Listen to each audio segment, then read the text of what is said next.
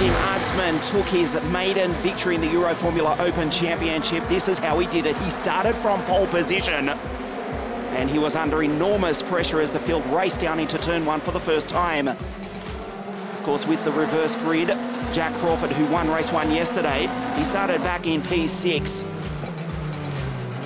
And so truly, the Carlin Racing entry was the first, and in fact the only retirement from race two here this weekend.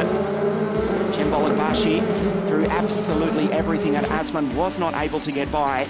He tried the inside, he tried the outside, he tried to get the toe. A brilliant battle further behind.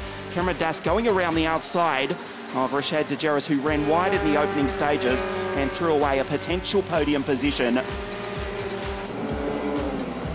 few cars are running off the road here at the Red Bull Ring, but truly was the only retirement. This was brilliant between the two Americans as they raced down the back straight.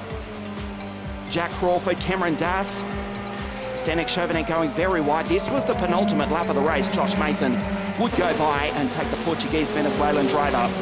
Josh finishing in position 10. A fantastic belated birthday present for Natsim Adsman. 20 years and exactly 1 month